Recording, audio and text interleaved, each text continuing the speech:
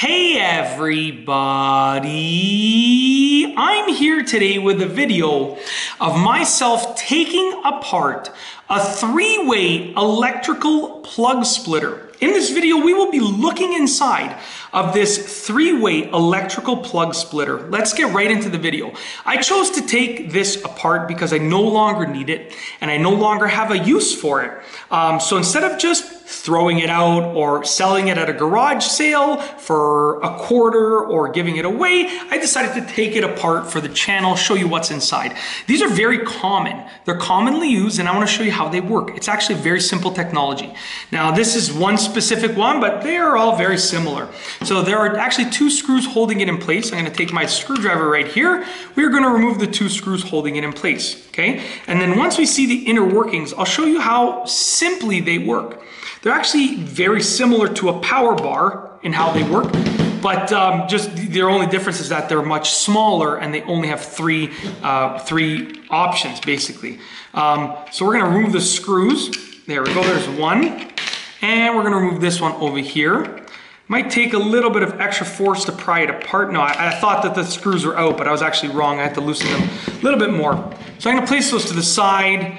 Like I said, after doing this, I'm not going to be using this anymore, so I'm not afraid to sort of really take it apart. So take a look at this, okay? Look at how simple this is, okay? So all that this is over here, this end, this is literally just a plastic piece that houses everything and separates everything, okay?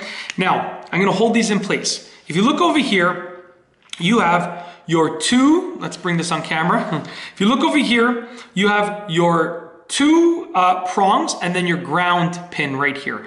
So with your two prongs, one of them is going to be your hot prong, okay, which is generally speaking, where I live at least, not everywhere in the world, but where I live, your hot wire is going to be your black wire that is contained within the outlet, within the plug from the panel, okay? That's going to provide power. The other prong is dedicated to your neutral, which is your white wire where I live, like I said, which is bringing the power back. And then the circular one where I live is going to be dedicated to your ground, which is a bare copper wire that keeps everything nice and grounded, keeps your safety at your top notch.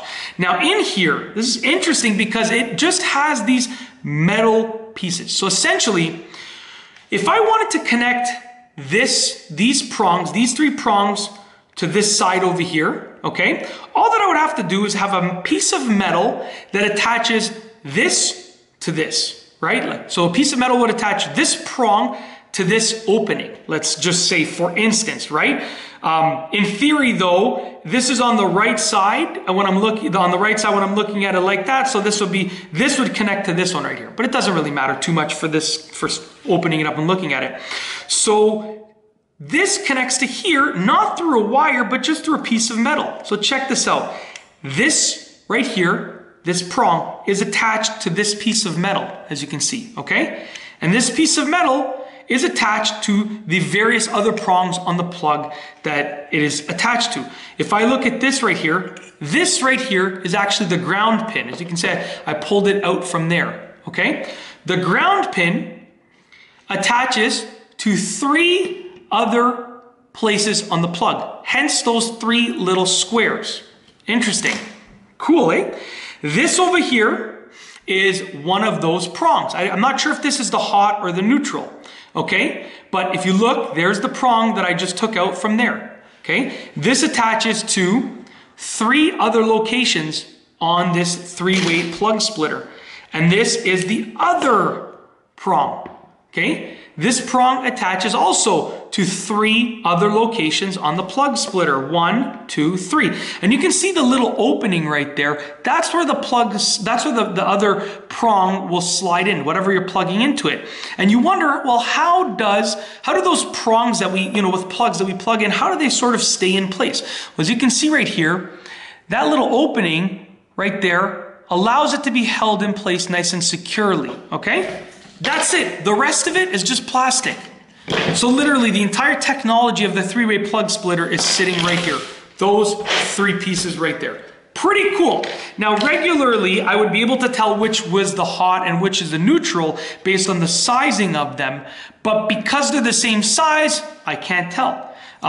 Just an interesting little fact. They are not, they don't have polarity. When you have polarity with a plug, one side is bigger than the other. It can only be inserted in one way. When they're both the same size, there's no polarity with this plug. Very simple, okay? And that's basically it. Just some fun facts and some interesting things about a three-way plug splitter and how it works. I just wanted to take it apart. Like I said, I'm gonna toss it after this. I'm gonna discard of it after this. I don't need it anymore. So I figured that I would take it apart to show you what it looks like inside. We just took a look inside of it. And that's it. If you like this video, please be sure to give it a thumbs up. Let me know what you think down below as a comment. And of course, be sure to subscribe for more great videos just like this one. And that's all I have for you today. Thanks for watching.